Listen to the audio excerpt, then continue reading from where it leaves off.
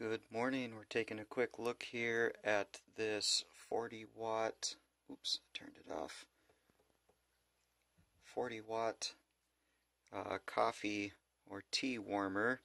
And I think, in short, this one is probably the real deal that most of us are looking for.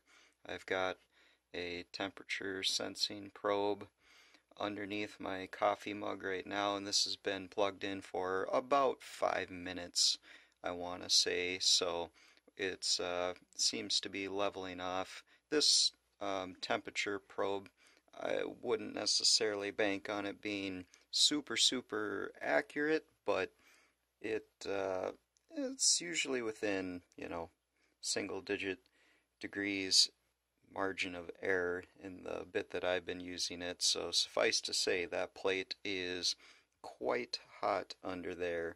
I've been looking for quite a while for one that has genuine power that can keep coffee warm.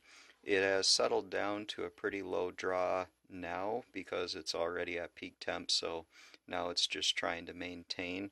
But if I were to turn it off, you'll see the watt draw go to 0, and it'll start to cool off. Notice right when I turn it on, if I ramp up to full power right away, watch the watt meter will go right to full power, and it actually only went up. It pretty quickly detected that it was already up to temp. Might even be melting that probe a little bit. Yeah, might be. We'll have to be careful with that, I guess. But you saw the temperature probe there. It gets pretty hot if I let it cool down for a bit and then turn it back on again, or maybe I can just overlay a picture on this video. I have seen through this meter, and this meter may not be any more accurate than that temp probe, but it's a point of reference. I've seen this plate draw a peak of just over 100 watts momentarily when starting with a cold plate and just a normal cup of coffee. So that's much higher than the advertised 40 watt draw even. It will use some serious power, unlike other meters that I've used. Like, while we're waiting for this one to cool a little bit, I can show you. Set the temp probe to the side. This is what I was using, which is just a very simple one setting warmer.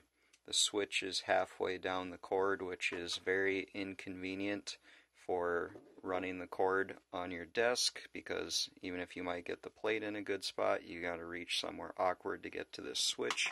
And overall, the cord is very short on this one. They give you a very generous length cord on this 40 watt plate here. It is double the cord length of my old one, and I can show you this old one, which it was adequate. It would mostly keep coffee warm. If I turn this one on, this one goes up to about 17-18 watts, and it just hangs there, and it doesn't have any regulation built into it. It doesn't have multiple temperature settings. You just get those 18 watts, and there it sits, good or bad.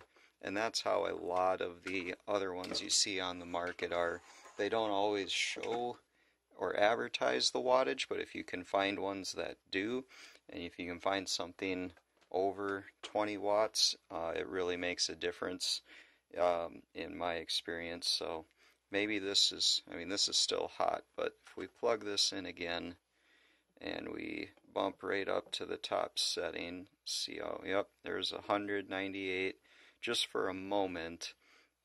When it was cold earlier, before I put this coffee on, it held actually around the 80 watt mark for a good few moments or so before it started trickling down. So when they say 40 watt, they're actually, it calms down to about 40 watts, I would say, but it has a peak draw much higher than that and higher than my old one that I'm replacing. And then, as you saw earlier in the video, as it comes up to temp, it has its own sensing ability to lower the watt draw down as needed, or if we were to go on just the medium setting there, it's already too hot for medium, so it's turned off the warmer completely. So there's a level of intelligence going on with a temperature sensor, obviously, in this that this one does not have. Oh, and I forgot to mention another negative thing about this one is it won't automatically shut itself off if I forget about it and walk away from it. This one will just stay on, which is kind of a scary proposition, whereas this one will automatically turn itself off, and I appreciate that feature of it. It's still too hot to even try to, yeah. So this one, unlike some of the other competition, this one uses serious wattage to keep your beverage up to temperature, but it's intelligent about it. It's smart enough to shut itself off and to regulate